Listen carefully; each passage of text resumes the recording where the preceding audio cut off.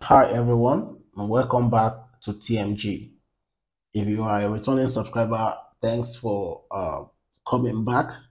It means that there's something here that you like. So please keep coming back.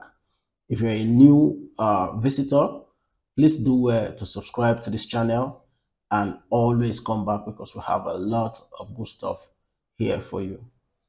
So today I'll be talking about the Mikrotik Switch OS. The Mikrotik switchOS is the operating system that powers the product lines. Now, don't get me wrong, there are some switches that are running on the router OS. There are also some switches that have both the router OS and the switch OS.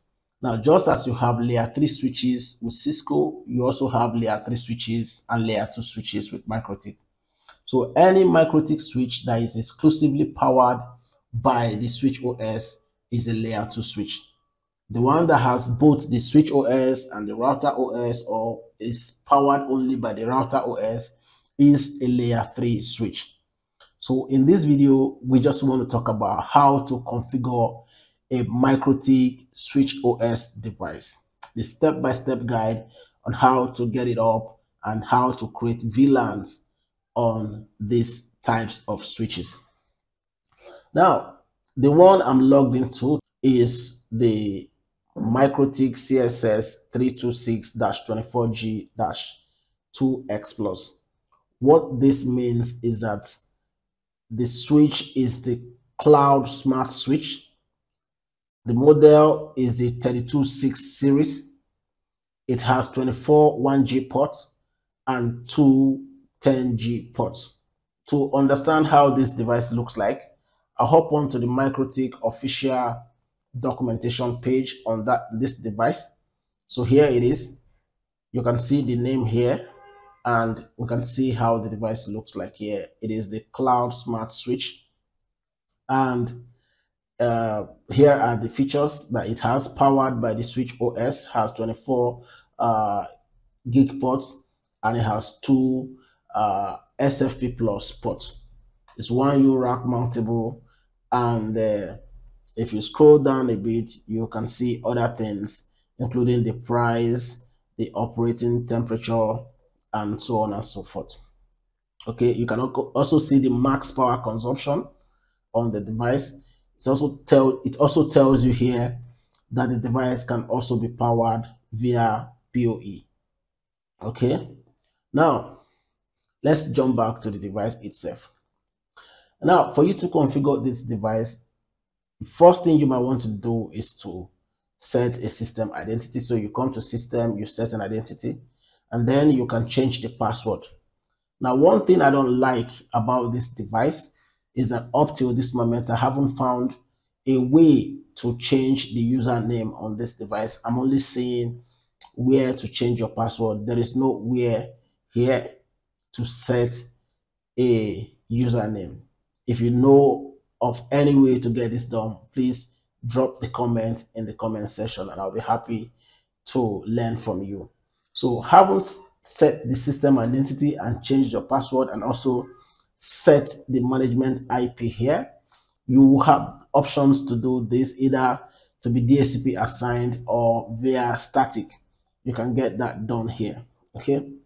Now, you might want to start from the link tab. On the link tab here, it tells you the various ports that are available on this device. Okay, you can see that I have from port 1 all the way to SFP2. Unfortunately, you can't see the SFP2 port because I am not showing my full screen. Okay, and then the ports that are presently connected are the first three ports, and the SFP1 port. So you can see the speed that have been negotiated. It tells you the link status here. You can see the link status here. The port name, if you want to change the name of the port, you can change the name of the port here. Then the link status tells you that the link is on. The ones that are not connected shows you that there is no link. If you have auto negotiation as your preferred negotiation mode, you can leave it checked. If you don't want auto negotiation, you can just uncheck it. you see that the SFP port 1, although is a 10 gig port, it has negotiated 1 gig, and that's because the device that is plugged in at the other end is a 1 gig device. Now, one beautiful thing or interesting thing about this Mikrotik device is that even though you have 10 gig ports, those ports are backward compatible, or they are compatible with 1 gig SFPs. So if you plug in a 1 gig device at the other end, the switch port is going to negotiate 1 gig, and it works perfectly. So like I said, you can change the names of your port here. You can name them differently here if you want. So this is the first place you want to come. Go to link and name your port as you want to. Okay. The next tab here that I want to talk about is the SFP. This is where you can check things about the status of the your connected optical modules. You can see your receive powers and everything right here, and also see the operating temperature.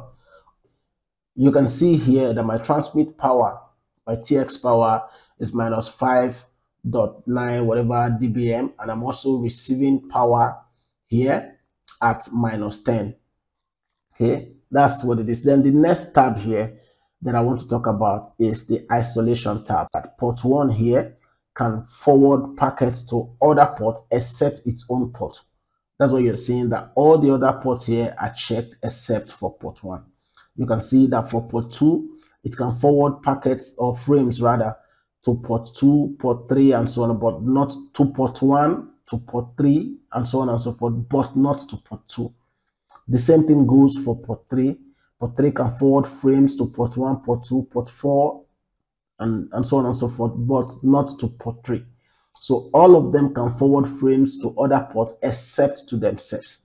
To create VLANs on the switch, the first thing you want to do is to come to VLAN. I have configured this device to put port 1 on VLAN 2281. So what you want to do is simply come here and type the VLAN ID that you want the port to be a member of. Okay, port 2 is placed on VLAN 2210.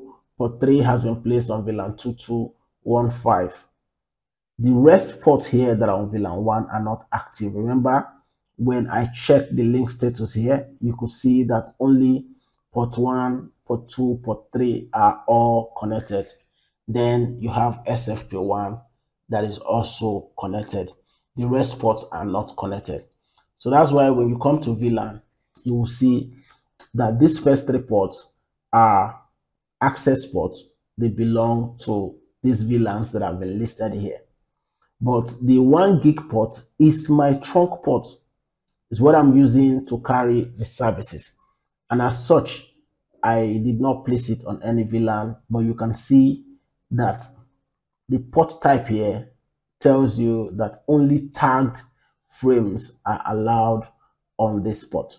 So tag is for trunk, untag is access. Now, if I go back up, I think I didn't share that with you here. I could change these guys to untagged, here untagged, here untagged. So this tells you that these ports are all access ports and their respective VLANs have been defined. Okay, now remember, to create VLANs on the switchOS, come to VLAN, enter your VLAN ID, and set your VLAN received here. For access ports, it should be untagged only, untagged only. For your trunk port, do not set anything here. Just change this place to tagged. When you are done with that, go to VLANs. And here on the VLANs tab, you simply come here, you enter your VLAN. Now, you are going to use this option here to append. For you to append, you just click on the append. It gives you an extra row here. On the row here, the first column, you are going to put your VLAN. Let's say VLAN 10, for instance. You put the name for that VLAN, let's say TMG. Port isolation, yes. Learning, yes. But then you come here, you now define what should happen. What port is on that VLAN? Now, for the ones I have here, VLAN 2210 is on port 2. That's why port 2 is checked here. So what I'm saying is that this VLAN should be passed, or frames for this VLAN should be passed on port 2, and then on the trunk port, which is the SFP1. Then you come back here for the second VLAN 2215. You just give it a name, the name for that VLAN or whatever name you choose to use for it. Then you come here and say that VLAN is on port 3. Now, permit me to go back again to explain. Now, this is 2215. If I go to VLANs here, you will see that 2215 is on port 3. Look at it. 2210 is on port 2, and 2281 is on port 1. I go back here again so that you can see.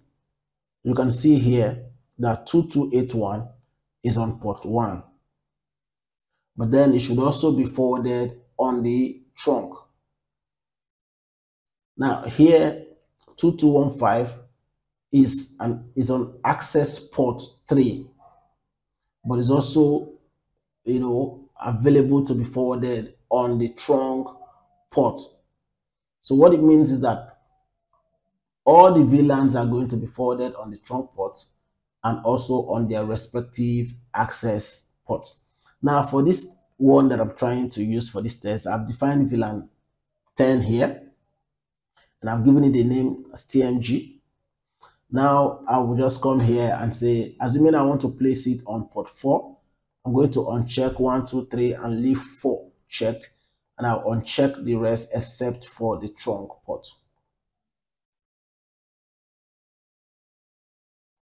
So I'll leave it on the trunk port, and then I'll apply and I'll OK it.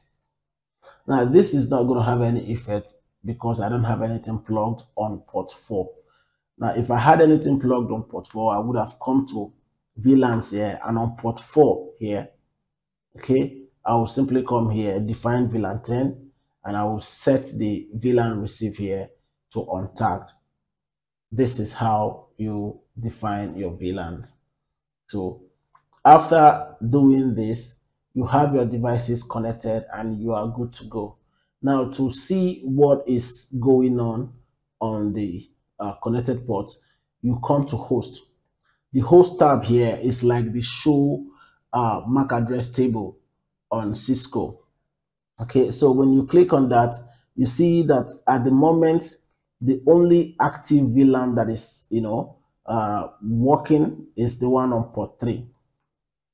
So on VLAN 2215, I'm learning MAC addresses on port 3, and I'm also learning the MAC on the trunk port. You can see this. So I'm learning MAC on both the trunk and also on the access port, both the tagged and the untagged port. So that's how easy it is for you to set up your switches that are powered by the Mikrotik switchOS. You go to VLAN, define your VLAN, go to VLANs, and then define which is access and which is trunk. It is as simple as that. You come to VLAN, you define your VLANs here and assign ports to them, and then you go to VLANs and you specify where the VLANs should be allowed. So what you have here is more like VLAN pruning. You simply say where the VLANs are allowed. So the other port here, this is for SNMP, for monitoring and all that. You have your ACL if you want to apply some access list and all that.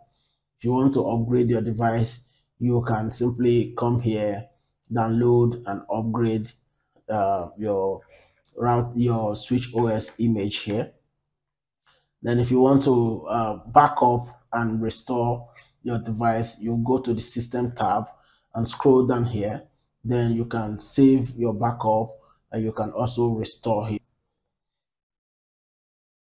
So that's how quick and easy it is for you to manage your Mikrotik switches that are powered by the Mikrotik switch OS. If you find this video interesting, kindly subscribe to this channel, share, like, comment, and turn up your post notifications so you don't miss out on any of my tech videos. Thank you for watching. Thank you for stopping by. Thank you for helping me grow this channel. And I hope you're going to come back. I hope you're going to stick around. So see you in my next video.